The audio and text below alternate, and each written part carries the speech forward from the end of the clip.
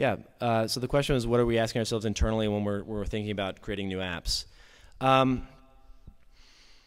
That's a good question. You know, there's a couple different ways that we come up with ideas for applications and things that we want to tackle.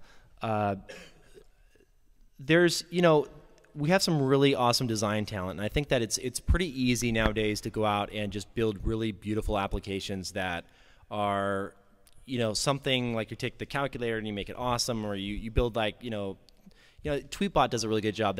Who's the company that does Tweetbot? Do you know what I'm talking about? Anyway, they put out a suite of different apps, and they're all very beautiful, and they're great. And I think that's easy to go after. It's hard to find the bigger kind of disruptive type apps, and so when we're coming up with ideas, you know, we always ask ourselves, what kind of new market is this creating, and then also what part of my day and what problem is it solving. And so I've gone as far as taking an entire catalog of my day from the moment I like open my eyes and writing down every single thing I do, and then asking myself, like, is there something here, right? So when I wake up, I take the covers off me. How are the covers? Am I too warm? Am I too hot? Is there anything there?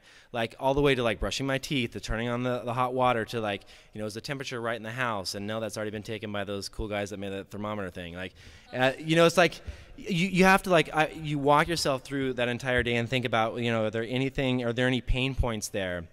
You know, I was really impressed by what is it, Warby Parker, with the glasses maker. You know what I'm talking about? They make these, yeah, they make these awesome designer glasses for like 99 bucks with the frames.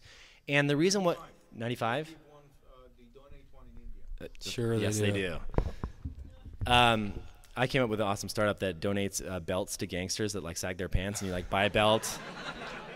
I thought that would be like a good Saturday Night Live skit where they're like doing a belt drop and all these gangsters run up and grab the belts. Like, anyway, so that's bad.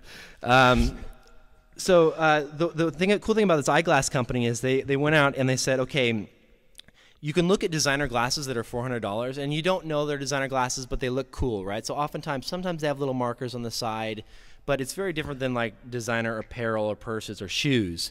And so they said, we can make something that looks exactly like designer glasses at a fraction of the price, right? And they were able to just kill it, and they created a great online experience where you can map your face to the glasses and all that stuff. So, you know, I've been exploring all that stuff, both like externally, like actual physical goods tied to technology. So like the Cherry guys did with like, you know, dropping your pin of where you're at and all of a sudden your car is washed, you know, to what Uber has done to, you know, I think that there's a lot of kind of uncharted territory. Digital to real world. Yeah, digital to real world, exactly. Yeah. I think that's interesting. You know, no one's really nailed. I think TaskRabbit is doing a pretty good job. Coffee and Power, Zarly, some of these others. Someone is going to win that space of, you know, me wanting Ben and Jerry's at 2 a.m. Yeah. So I just think that so that's one way. The other way is that we look at industries. So we made a big long list of probably about 100 different industries, and we went down one by one and talked about, you know, are there any pain points here? Is there anyone that's just slow to adopt to new technologies, and it's just like an industry that hasn't been touched?